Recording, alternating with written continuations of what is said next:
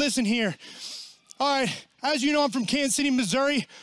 It's a middleweight meat down here, Meat. Can't wait to get your thoughts on this one. And it's two true meat slingers, I guess, going in this one. Julian Marquez, a.k.a. the Cuban Missile Crisis, 9-3 overall, 3-2 in the UFC. Coming in off a recent loss, got absolutely slept by RoboCop, and that was in the first round. Wasn't even close, and it was tough to watch because Julian had strung together a nice 2-fight win streak, right? He took out Sam Alvey by finish. He finished your boy Maki Pitolo before that, and his only loss in the UFC prior to RoboCop absolutely sleeping him was a split decision to Alicio Di Chirico. So a lot of good stuff from Julian Marquez, at least as far as the record showcases, and he's taking on Deron Winn, who is 7-3. 2-3 in the UFC. We know this is a guy from Gilroy, California. He's DC's protege. He's 5'7", yet fights at 185, but should probably be a 45er.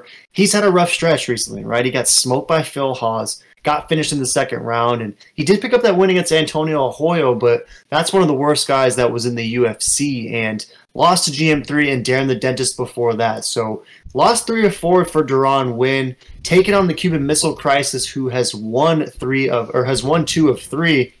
Is this a battle of the bums, or do you expect one of these guys to emerge and then maybe start picking up a nice couple win streak, maybe go on a nice little run, or is this basically the peak of both these guys? Who are you taking in Deron Winn versus Cuban?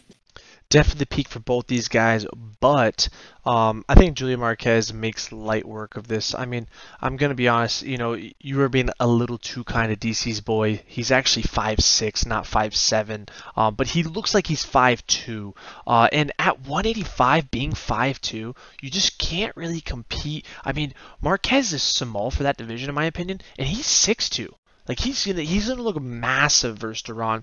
So, man, I don't know. This is Deron's gonna have a very tough UFC career, being 5'2" at 185. He needs to drop down about 90 pounds, and fight at 115 to 145 in that area, and then he'll have some success. He's just too small. I just don't know how he'll ever get a win versus some of these top level, top 50 guys. Like Julian Marquez, I would put it top 50, for that division. But yeah, both these guys battle the bombs, but I gotta take the Cuban Missile Crisis. I like the energy. He brings a lot of, he's really pumped. He's got a lot of energy. He's a whirlwind, and he should get the knockout. If he gets a submission or a decision, that will honestly surprise me. I don't see this going the distance. I'm going to be looking at the under because I think one of these guys are getting knocked out. Either Julian destroys or he slips up like a dunce and gets somehow slept by the guy that's 5'2", and he has to jump in the air to punch him. So, yeah, I mean, dude, I guess it would be tough for me to see Julian get slept by Deron Winn, but if we remember, Deron Winn did pick up a lot of finishes pre-UFC, right? He had that nice, basically his first 4 fights, he was finishing everyone, but those were over in LFA and Bellator, even in Conquer Fighting Championships. So tough to attach too much stock to those because throughout his UFC tenure, he's either been getting finished or if he does sneak out a win, it's usually by decision. So would be absolutely flabbergasted if Marquez gets slept by Deron Winn, but you never know. Maybe, like you said, one of those Pettis style, jump off the cage, YOLO, swing for the fences punches that lands. Maybe that can sleep Cuban Missile Crisis, but we'll have to see for sure. Nonetheless, though, 92% is rolling with Cuban Missile. Only 8% is rolling with Deron Winn. Julian Marquez is a -165 favorite to Deron Winn +140. Are you at all surprised by the narrowness of those odds, or are you not shocked at all? Like I guess for me, I thought that Julian Marquez would be closer to like a 3-1 favorite against a guy like Deron Winn. Is Julian Marquez just that bad?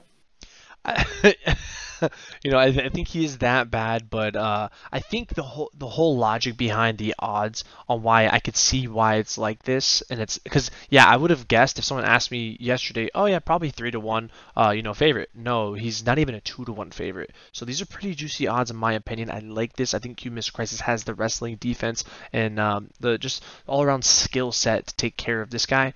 But the thing is, if Deron Winn, his 5'2", 185 body gets on top, it's going to be very hard to get you up. That's a small, dense center of gravity. It's not widely distributed like, you know, a guy that's 6'2". You know, there's a lot of meat in the legs, but no, all of that is just nice and compact. So if he lays on you, it's going to feel like a 250-pounder. So I could see where Julian could have a hard time. But I don't see this even going to the ground. I think Julian, he should have the skill set. He should get it done first round knockout. If he doesn't, maybe he should go to slap power. I'm not too sure where his career goes after this if he does lose. Yeah, I buy that for sure. I mean, I think regardless of the outcome, it's slap FC for both of these guys down the line for sure.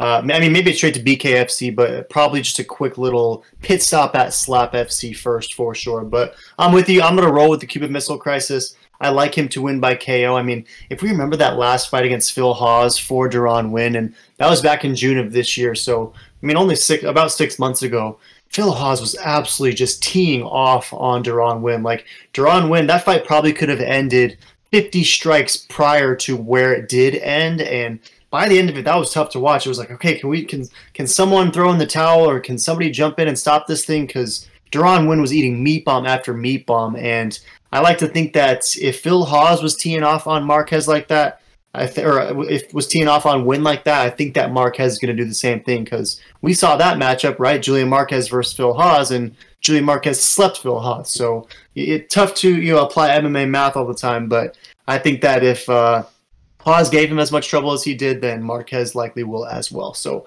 I'm going to roll with Marquez. I'm going to go with second round finish. I think it's probably actually going to look exactly like that Phil Hawes contest, where he eats way too many shots, somehow survives the first round, and then Cuban Missile just finishes him in the second. Any last thoughts, though? No, 100% agree. This should be a fun fight, I guess. Throw in the comments who you got. You taking Cuban Missile Crisis or Winn?